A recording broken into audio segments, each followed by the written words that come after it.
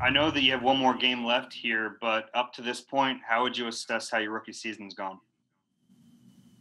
Just been a test, trials and tribulations, and I think it was a good. I would say it was a lot of good things, just to build my character, and I feel like everything happened for a reason. Martin and then Jeff McLean. Hey, Jalen, I know you and the other rookie receivers obviously didn't have like an off season last year to kind of, get acclimated to the NFL and everything. I mean, as much as, not playing beyond this week probably, hurts you and everything. How much are you kind of looking forward to having a full off season, and what kind of things how do you think that'll help you going forward? I mean, I'm pretty sure, like, y'all know how to help. Just the more you do things, the more repetition, the more chemistry, and the more of a bond that you gain is always better. And getting the off-season, being able to do OTAs and everything, I mean, it's only going to make us better because we'll be around each other more. So it's kind of self-explanatory. And then John McMullen. Hey, John, for the second week in a row, you ran a post route into the end zone and was open, and Jalen kind of just missed you both times. What has been the issue on that particular route, and what have you guys done to try and improve it? It's just timing. Jalen, I mean, that wasn't necessarily Jalen missed me. It was just, us trying to take a shot, and, it didn't complete. So it wasn't necessarily like he just missed me.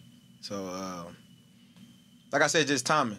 We've been together, a short time, so we'll only get better, and those things will become, night and day.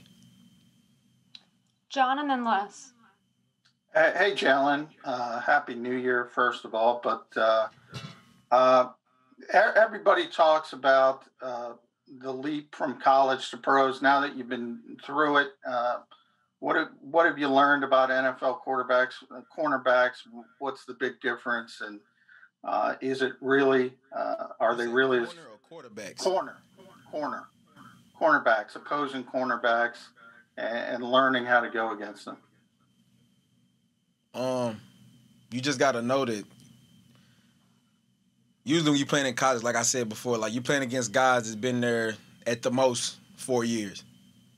You playing against guys that's been in the league 8, like, 9, 10 years, like Patrick Pete. Like, he's seen everything. So you just got to, what I've learned is you got to work more on your craft and put more in the toolbox because, they pretty much seen everything you're probably going to throw at them. So you just got to, add more things to your arsenal and then just try to excel at what you do. Les and then Zach. Hey, Jalen. So how would you evaluate your rookie year in terms of, what you wanted to do when you got started and what you were able to do? And I know you don't like the comparisons with the other guys, but, you're going to be evaluated as a class. Where do you think you fit in that group, if you have any thoughts about that at all? I don't compare because we're not in the same situation. So, yeah. Everybody's in different situations. People just look at stats and, whatever. But I was drafted day one. So, like I said, it's self-explanatory, and it's a reason why I was drafted day one. And, yeah. But what about what you did this year? What do you think? Are you happy with it? What's your attitude? It wasn't enough. It wasn't enough for the team. It wasn't enough personally. So, you just got to keep improving. And, you just sometimes you gotta look yourself in the mirror, and then you see where you can improve. And, that's all you can do is incline. And that's what I look to do. Thank you. We have time for a few more, so we'll go Zach, Jamie, and Dave. Hey, Jalen, how much different do you think your season would have been if you didn't miss those 5 games? Could you repeat that? I couldn't hear you. I'm sorry. How much different do you think your season would have been if you did not miss those 5 games with injury? I don't know. That's that's something that nobody will ever know because I wasn't able to play those 5 games. And if I was, I feel like it'd be more timing. I mean, that's big, missing 5 games. And, you know, I mean, I got hurt before that, and then I came back the first game. I wasn't even supposed to come back then. So, I mean, you know, some tough breaks, you know, some bumps in the road. But, I mean, that's why I say I feel like it built my character because, you know, it's different. When you go through things, it builds you up. And, you know, I feel like my lows are going to prepare me for my highs. So, I mean, I'm not worried. This is my first year. If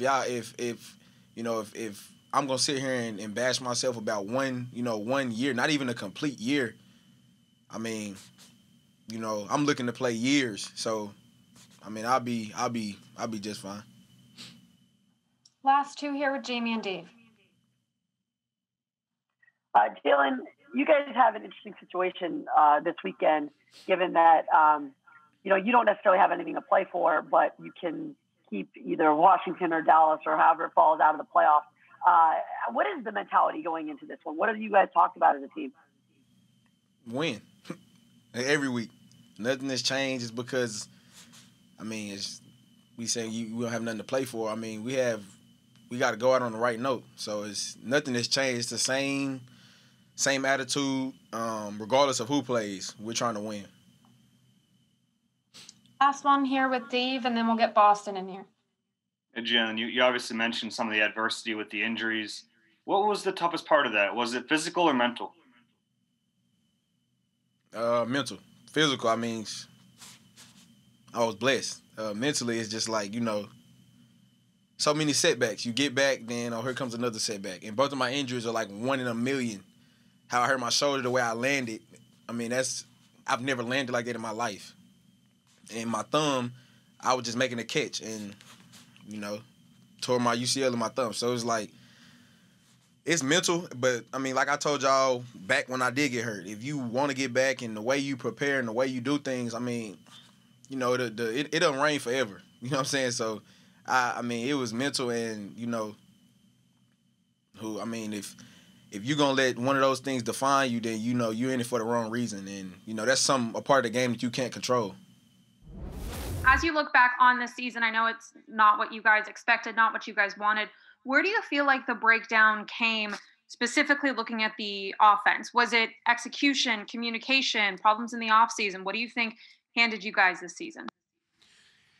I mean, I think it's just, you know, I've kind of alluded to this before, but offense, you know, it's a machine. You know what I mean? It's no one person's fault. You know, 11 guys on the field all have to operate in unison. You know, we all got to be on the same page. We all have to communicate, and at the end of the day, we all just have to execute.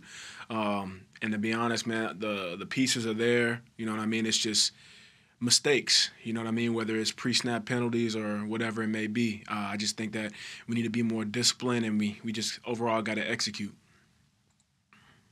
We'll go to Chris Franklin next. Hey, Boston. How would you assess your play this season, and what do you feel like you have to work for the next upcoming season? I think that there's a lot of things that I need to work on, man. You know, I definitely want to work on being more versatile, being able to come out of the backfield, you know, improve on the route tree and things like that. Also in pass protection, you know, just again, coming back to that communication, just being dialed into what's going on with the offensive line, and then also taking the next step in, you know, breaking down in the film, you know, just knowing like what the defense is giving us, where it could potentially come from, but overall just working on myself mentally, understanding the game better as we go forward, because I know I've definitely had some mistakes in that area. But there are a lot of things that I can improve on, and I'll be looking to improve on those things in this upcoming offseason. Go ahead, Les. Hi, Boston. The kick return game never really got going this year. How frustrating was that, and what did you see there? What was happening? Well, I think that, you know, it's a unit, man. It's a unit. Again, it's like offense, you know what I mean? When all 11 guys are executing, we're all doing our responsibilities, the play can be successful. And, we've had some success this year. We've had some penalties on the play that have negated the returns, but there are some explosive returns that we've had this year. But again, it just comes to getting those repetitions in over and over again that allows the unit to be successful. We put some good things out there, but again, it just comes down to being disciplined. And like I said, we're a unit. So, all 11 of us, we have to execute better. Thank you. Are there any other questions for Boston? Go ahead, Martin. Hey, Boston. I was kind of curious. I mean, ever since Jalen Hurts kind of took over at quarterback, have you noticed like a difference in like how the running game operates? I mean, do you feel like you guys have more lanes to work with? You and Miles and maybe even Jalen Hurts himself. What kind of things have you noticed since he's taken over? I think Jalen and Carson both have done a good job of running the football. I think that defenses honor both of them whenever running. I think that fundamentally the running backs have gotten better with squaring our shoulders whenever we're running inside zone or outside zone or whatever it may be, keying into our fundamentals. And I think that that's really helped us out in the run game. If you had to sum up the Eagles' defense this year, what would you say? How would you characterize this year defensively? I would say hardworking, dedicated, and caring. I think it didn't always go our way. In the season, I think ups and downs. As a team in general, but I think as a defense, no matter what the situation was, we played hard and did the things we expected of each other. On that, you don't want to disappoint the guy next to you. Yeah, you might have made, a mental mistake. You might have blown your coverage. Something might have happened, but I don't think anyone, physically ever gave up on each other. And I think that's, a tough thing to say on a team, with a record that we have. I think it's something that we can definitely hang our hats on, that, from a peer perspective of just, caring about playing for one another. I think we did that this year. Thank you. Damo and then Kristen. Happy New Year, Alex. Alex, a COVID-related question for you. So much of football is camaraderie, hanging with your teammates in the locker room, in meetings, that sense of oneness. You don't get that this year with this. How frustrating and unfulfilling is that? Yeah, it's tough. I mean, it's the best part of the day is kind of just being in the locker room, hanging out with the guys. I think it's why. I still remember, when I was bouncing around, forever ago, the coolest thing to me was when I went to New England for 2 weeks. Like, Tom Brady was like 40 and he walked in the locker room and was like, heckling guys. And it was like, man, this dude is, just another guy, even though he's got, all that other stuff outside of football and he's this famous dude. But the locker room is it's still just the guys. And I think, losing that this year, you feel it and you miss it. And even though we're here every day, kind of doing everything, once we've gone kind of fully virtual in meetings, I mean, this is as much time as, we spend with each other. We only get the hour today. So you do miss it. It sucks. And I hope for 2021 for it to be a little more normal. Even see you guys around. It would be nice. Kristen and then Ed. Hey, Alex, Happy New Year. This has been one of the biggest roles that you've been able to step in this season. I'm curious if you can look back and reflect on what this journey has been like for you and where you feel like you've grown stepping into this role this year.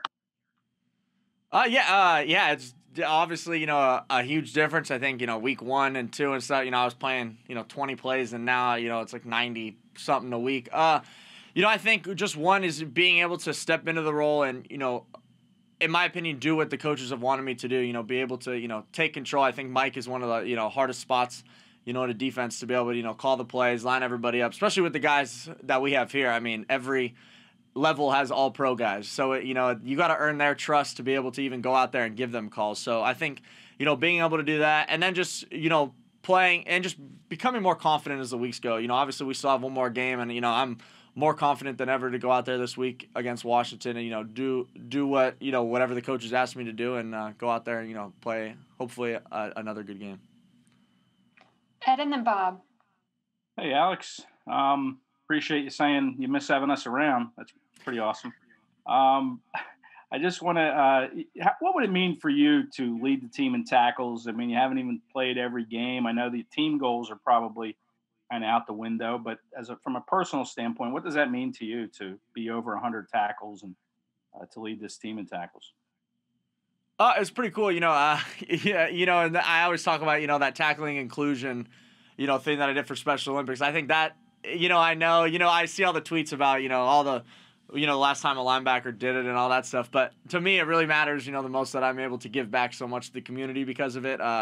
I know originally, they projected me to have like 12 tackles. So, to come out and have, over 100, it's special and it means a lot. I think it just, a tribute to, every trainer I've had in my career, the coaches trusting me, the guys around me, like I said, believing in me to be able to make those plays. But yeah, on a personal goal, yeah, obviously, I'm happy with it. There's so much, as a player, you only really remember the bad from a season, and especially one like this. And, you just want to build for the next one. But, it'll be something that I think, as I get older, I'll be pretty happy that I was able to do. Thanks. Go ahead, Bob.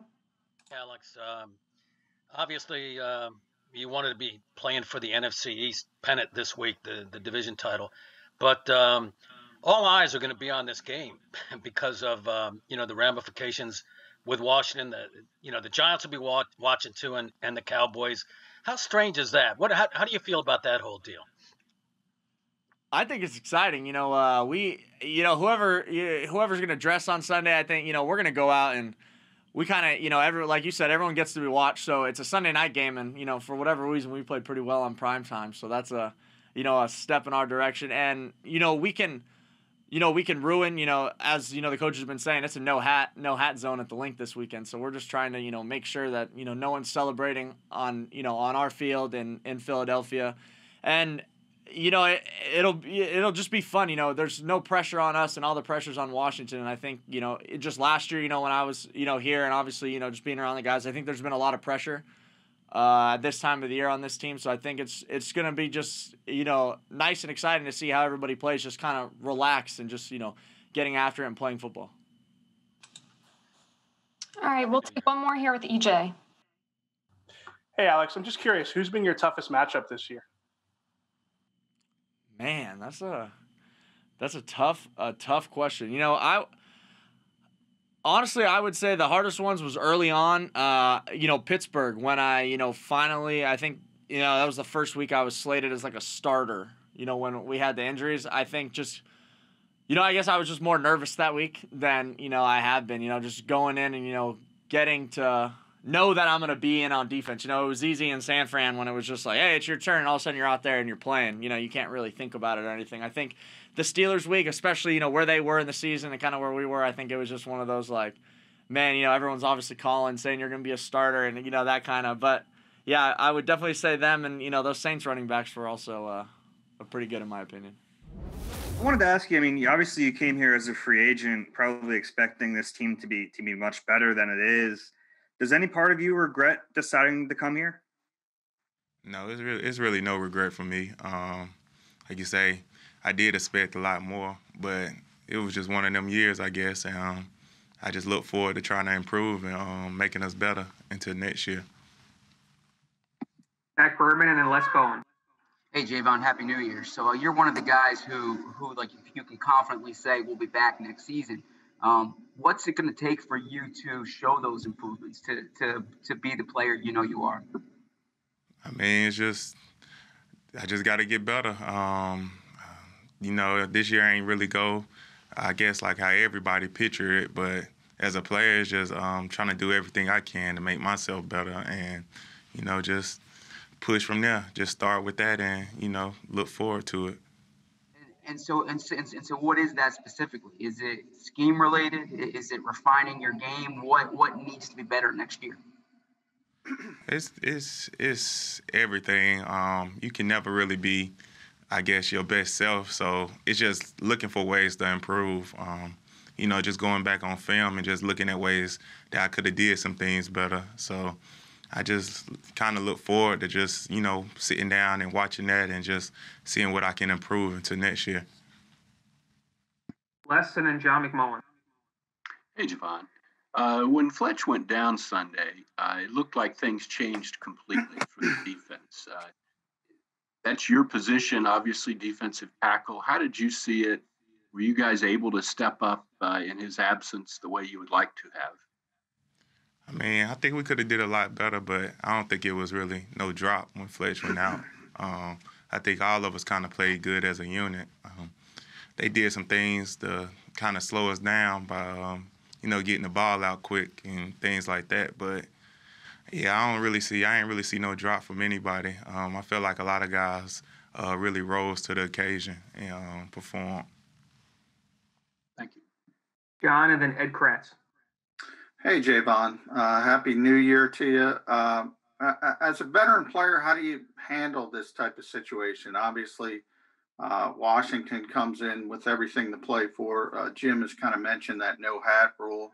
How do you guys try to get up and handle this type of game? I mean, it's really easy.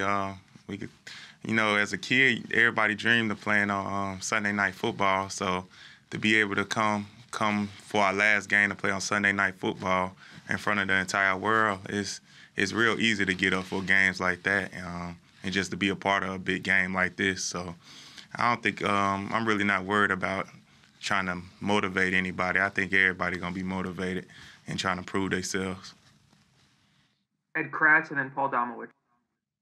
Hey, Javon. Just your first year with Jim Schwartz as your defensive coordinator, just, what were your impressions of him as a coach? And I don't know if you got to know him off the field given the circumstances, but what's your impressions of Jim as a coach?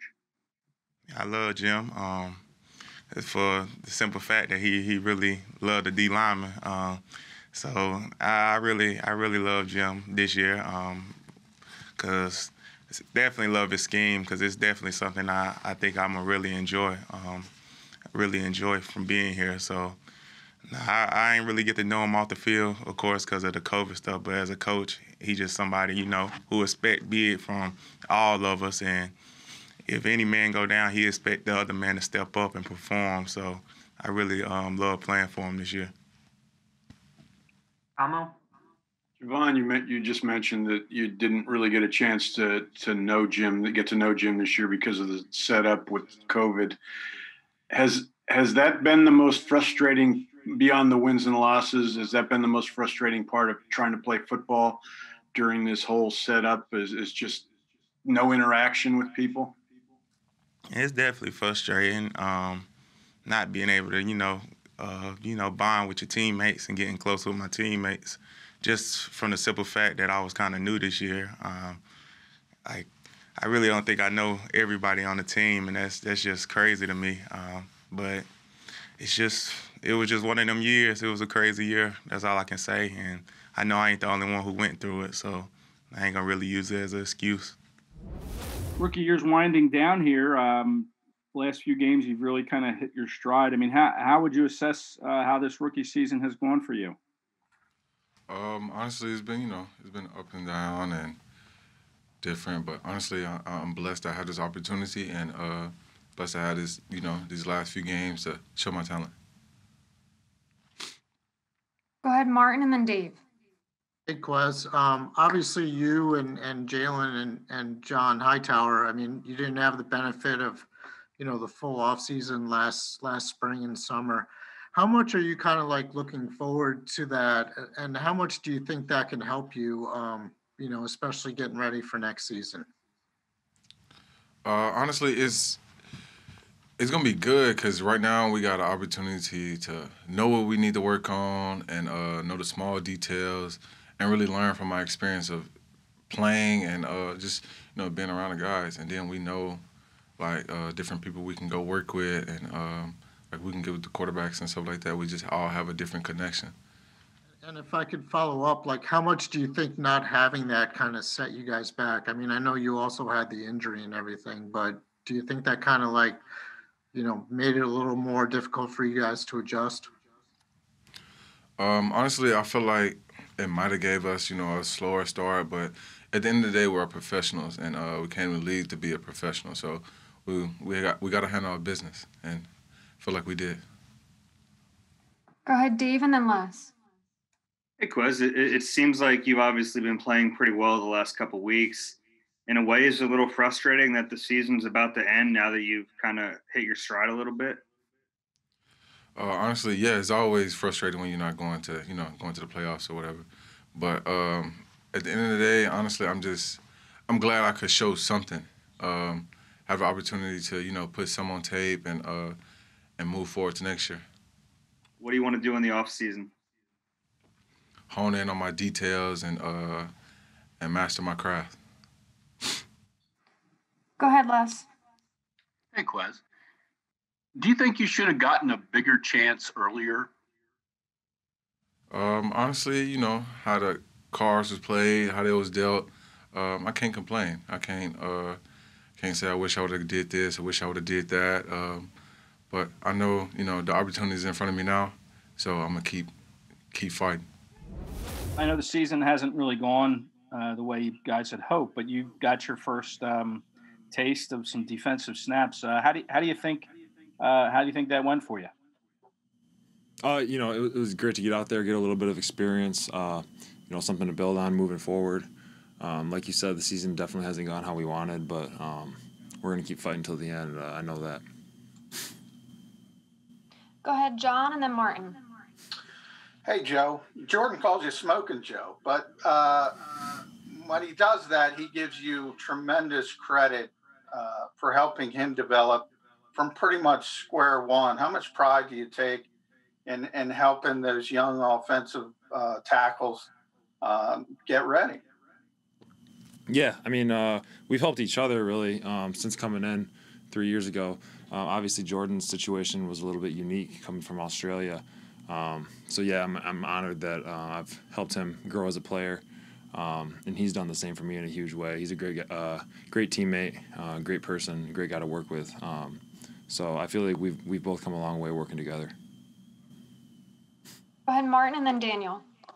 Hey, Joe, I was actually going to ask you. I was going to ask you that question, but I guess now you've kind of come a long way. You had the knee surgery like the summer before last and everything. Just kind of what this whole process has been like for you to get to this point where you're playing and stuff on the defensive line. Yeah, it's been a ride. Really, my whole career. I would say going through that injury last year was something different for me. I hadn't had an injury that required surgery up to that point. So going through the ACL was definitely a new experience, and I would say a different type of challenge versus other things that have gone on throughout my career. But really, I feel like it's just about having a positive mindset and continuing to push forward regardless of the circumstances. And, I think that's what we're going to do this weekend in our last game. All right, we have time for two more, so we'll go with Daniel and then Bob. Hey, Joe, when you look back at the past couple of months, playing football in the pandemic, what will stand out to you, the most about this experience of playing in these times when you look back on it? This year in general, just everything about, being around the building, how many things are different. It's just been a totally different experience. It's kind of taken away, obviously, from our time together as teammates and what we can do outside of the building and even in the building, the way we have to distance and stuff. But, it's kind of really just taught us, we have to adjust the league and every team individually, every person individually. You just had to kind of adjust this year, depending on no matter what was thrown our way. So I think that's something that we can learn from. And, if there ever is another pandemic, we'll be ready. So. All right, we have time for one more right here with Bob, and then we'll get Quez Watkins. Hey, Joe. Probably hoped you would get a chance to play a lot earlier, but does it get any better than this to go out like this? You'll be on, Sunday Night Football. There'll be a huge audience because of the game. Can you talk about that? And, you're going to get a chance to be seen by a lot of people. Yeah, I haven't heard, officially yet, but I'm definitely preparing to play this week. And, if I am out there, I'm going to give it my all no matter what, no matter what the scoreboard is, no matter what our situation is. Obviously, we are out of the playoffs now, but that's not going to take away from any of the intensity that we bring or I know any of the intensity that I'm going to bring personally. I'm going to play like I have everything to play for, and I know my teammates are going to do the same. So we're excited to get out there one more time and play together. We know that things are going to look different going into next year, so this is our last go-around together, so we're going to go out there and enjoy it together one last time.